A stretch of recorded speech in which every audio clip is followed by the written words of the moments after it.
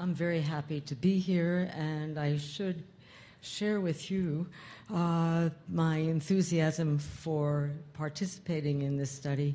We've participated in many multi-center studies, and I really want to say that this one was fun. And I'm very happy that our data are supportive of that.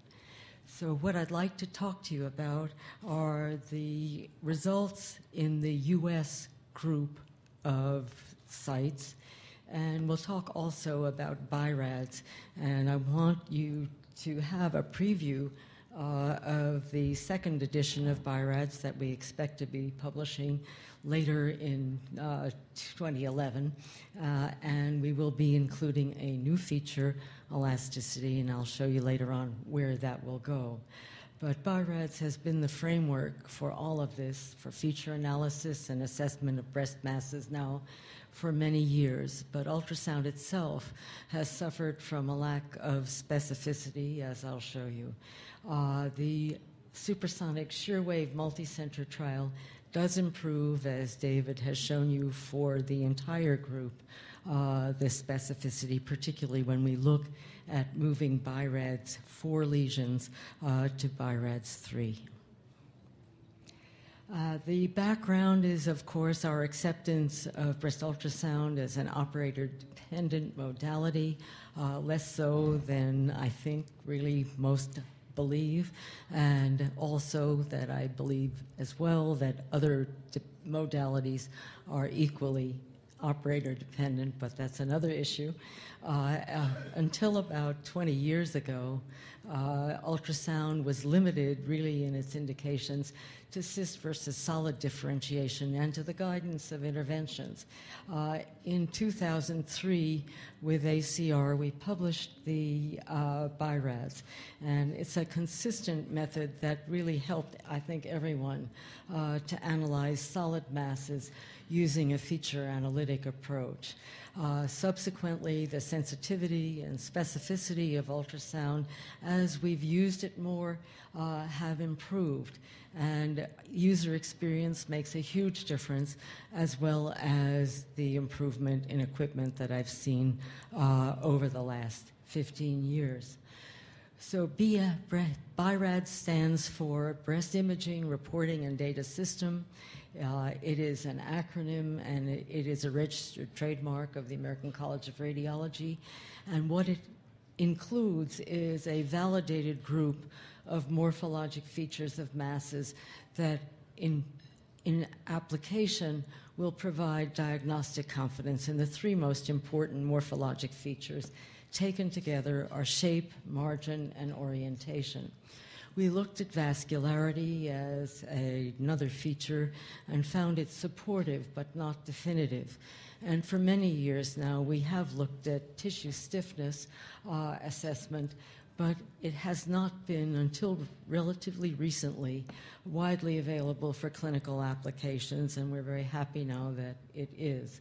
The hypothesis is simple. Cancers are hard and benign masses are soft. And what our study hoped to establish is how reliable is this hypothesis and how can it improve the specificity. So here's for you, and I hope the lighting is good enough for you to see.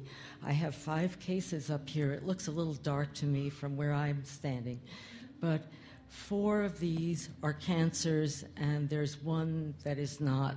So I don't know if you know yet which one is not. Everyone picks something else, so don't feel bad if you don't get it right. Well, I'll show you the answer. The one on the left, is that what you picked? Yes, okay. It's a duct with an inflamed wall. It's been sitting around for a long time, irritating that patient. And the other 4 are cancers. This one is a poorly differentiated invasive ductal cancer, grade 3. This is a grade 2 invasive ductal cancer. This is invasive lobular. And this one is a papillary carcinoma. So we have some problems and we need some help. The study that Dr. Cosgrove described to you with the 939 participants overall, I'll focus on in the U.S. We had 371 participants in the United States from 6 sites. The mean age of these participants was 49.5 years with median lesion size of 12 millimeters. These are the sites: Yale, Northwestern, RIA, Sally Jobe, which is when Dr. Stavros was in Denver. He's moved west to the land of sunshine. Boston Medical Center, Thomas Jefferson, and USC. And if we apply the model, now this color scale shows, I can't sing as well even as Dr. Cosgrove, and he didn't demonstrate for you, so I won't either. But this is the color scale vertically shown, where stiff is at the red-orange end, and black is the 0 end, where shear waves don't penetrate. So blue and green, these are the benign-looking elastographic colors going upward. In this study, the kilopascal range that we use is shown here, but again, the FDA has not allowed us to use that, so in our analysis of these cases, I won't either. So the 2 features independently identified to be significant in diagnosis, as you saw on the ROC curves, are E-color. Green or blue is benign, simply, and E-homogeneity, and homogeneous is benign. So independently, those 2 features were important. The reclassification rules, I'll reiterate, you upgrade a BiRADS 3 if elasticity features are suspicious, so it would go to 4A prime, that reclassified group, and a downgrade to BiRADS 4A if the elasticity features are not suspicious, and you'd go down then to BiRADS 3 prime. Some examples. Here the E features, you've got homogeneity of the elastographic depiction with a blue lesion that's very similar, and you can see through the elastographic depiction. This supports, and it's blue, the entire field is blue, support a downgrade to 3. Another case, here the heterogeneity or of the pattern, and you see the stiff colors around the lesion, which is circumscribed if you look at it. If you look at it on the B-mode image, lead you to upgrade this. This was biopsy. The core biopsy result was a fibroepithelial lesion. It did go to excision, and it was a cellular fibroadenoma. The results for the U.S. cases are listed here, and I'll just pick out the relative ones, the relevant ones for you. We had 371 masses, of which 23% or 84 were malignant. And if we go down to the BiRADS 4 grouping, there were 36 malignancies categorized in BiRADS 4, not broken down. There were 186 lesions classified as BiRADS 4. Once the application of the E features was made, that number of 186 was reduced by half, or nearly half, to 96. And you see it here individually. There were 96 4' 96 4' malignant with E-color and malignant with homogeneity. And looking at 4As and 4', I'll show it to you in a different way in this chart on increase in specificity, where we take BiRADS alone. And if we look at BiRADS alone, there were no malignancies that were grouped in this morphologic analysis of 94 lesions. The overall specificity, however, was 46.3%. looking down at the reclassification of these lesions, we now have, instead of 94 in BiRADS 3, we've taken quite a few of the BiRADS 4s and moved them into 3. So now we have 184, and we have a specificity that has increased by 30% for both E-color green or blue and a homogeneous E-map. And the key feature here is that the percentage of malignancy, which has risen by 3, is still below 2%. It's 1.6%, and we expect a less than 3% likelihood of malignancy for our probably benign lesions.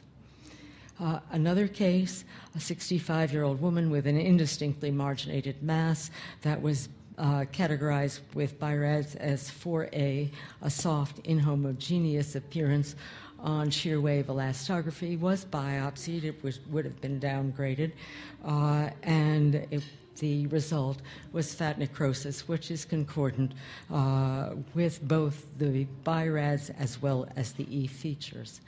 A 28-year-old with a small mass, palpable and lobulated, was given a 4A on BiRADS, and the color, the E color and E homogeneity were both benign. This was a fibroadenoma, so that was a correct result. This is an interesting case. The woman is 48. She had a carcinoma in another quadrant. It's BiRADS 4A. The E features, which might have supported an upgrade, were counter to the B-mode assessment, so she was biopsied. The diagnosis was dense fibrosis, and in this extensive disease ultrasound study, we established her eligibility for lumpectomy, and there was no change in management. Another case where the E features called for an upgrade, and this was an invasive ductal carcinoma, grade 2. And here, another case where you can see the B-mode image. It's hard to characterize. A soft image with elastography, with shear wave, and this would have been a mistake to have downgraded. It was an invasive ductal cancer, grade 3, or a soft cancer, and there was a small percentage of those. So as we conclude, I wanted to show you what BiRADS in its expanded, reorganized form might look like. You see on the left a listing of what's included in the 2003 version. The 3 major morphologic features that we take together, shape, orientation, and margins, remain.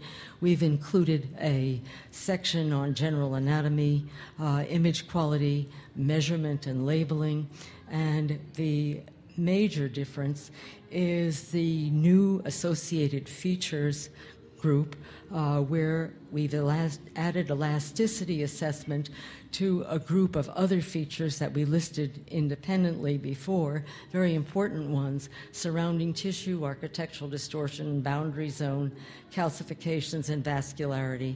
And anticipating that you'll have many, many questions, we have a large guidance section that we've written with, we hope, reasonable answers to questions related to the BiRAD. So in conclusion, there has been a significant increase in specificity when shear wave elastographic features are added to BiRADS 3 and 4A lesions, with a less than 2% rate of malignancy maintained for lesions in BiRADS 3.